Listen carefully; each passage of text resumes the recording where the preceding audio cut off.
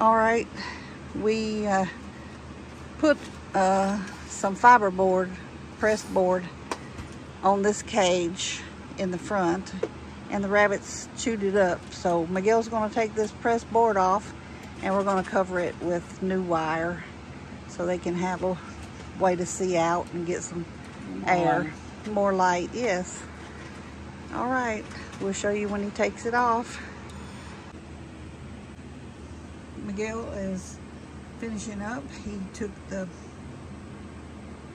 piece of pressed board out, and now he's got wire over the front of the two cages so they have light and air.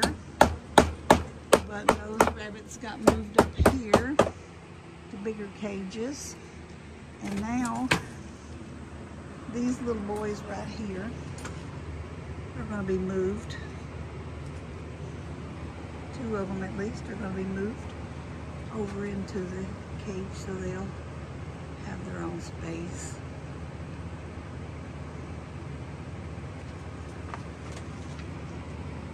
Sweet babies. This is the first rabbits born here on our homestead. All right, guys. I my wife said in the beginning, we take this piece of board we got on here because they started chewing it, and we cut it from here to here, because down here that's where we the bot on too. So the reason we do this because we already got a line up all boys down here, and we're gonna check these ones on this side. See how their boys, they're gonna come on this side, and we got these females on each side, so we don't get confused. We try to put a, well, my wife put names on this one. So she got coming out with names for this one.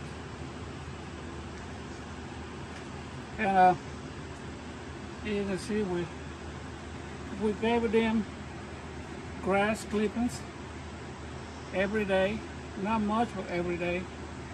And Timothy hay, alfalfa for the mama rabbits, the one right feed babies, and pellets and water. And the coastal Bermuda. Yeah, coastal Bermuda.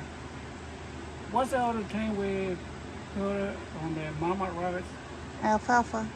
No. Oh, you're talking about calf manna? Yeah. When she has her babies and it just keeps her built up. I keep the name. But yeah, even this one down here, that's where we have our big box. We move it down there to that corner.